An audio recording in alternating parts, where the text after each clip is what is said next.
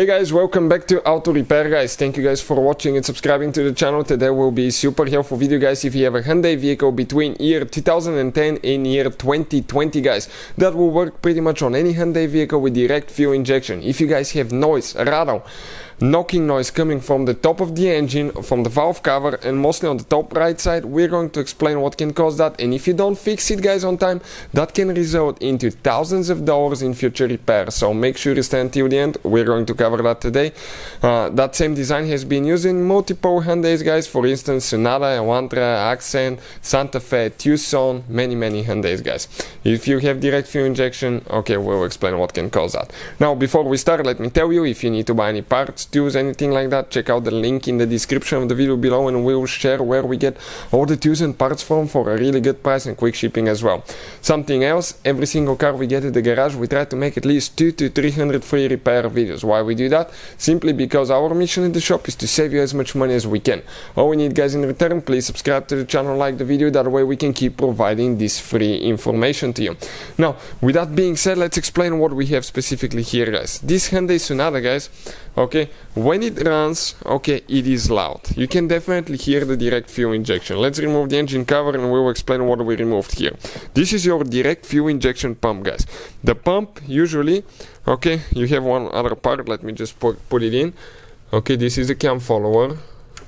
Okay, it goes only one certain way. Come on. Okay, we're going to put the fuel pump. So when the engine turns, okay, the exhaust camshaft will turn and it's going to push that cam follower up. The cam follower will push the fuel pump up. The fuel pump will create fuel pressure and it will go through that line to the direct fuel injection. So probably guys, okay, you notice that the direct fuel injection, usually the engines are a little bit louder, and you wonder why. Due to the fact that the direct fuel injection, okay, creates quite a bit of pressure. It sounds a little bit like a diesel engine, but that's not the case guys with extreme increased noise or rattle. Now, many people guys, I've heard people going to the dealerships and they say that their car is noisy and the dealership mechanic tells them, okay, it's direct fuel injection, it's fine to have knocking. No, in some cases it's not guys. There is difference between normal knocking or sound coming from the noise coming from the pump and excessive, okay, knocking noise guys.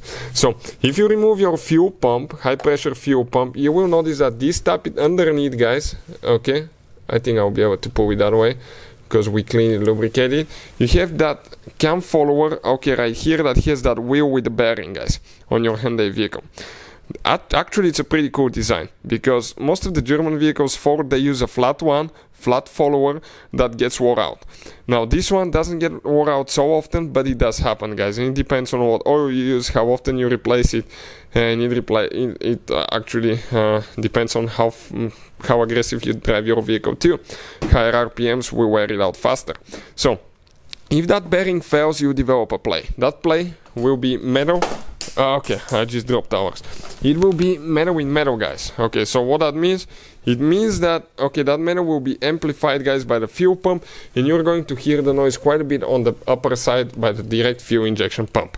And in some cases it could be a bad pump as well. It could be a good follower, a bad pump. But if you replace guys the pump, I always recommend to replace the follower as well. Inspect it, make sure that it has absolutely no play up and down, sideways. It's fine to have some, but when you get the wheel, it should have absolutely no play guys. This is a very common reason for higher mileage to do that. If you have any questions, let us know. Thank you for watching and see you next time.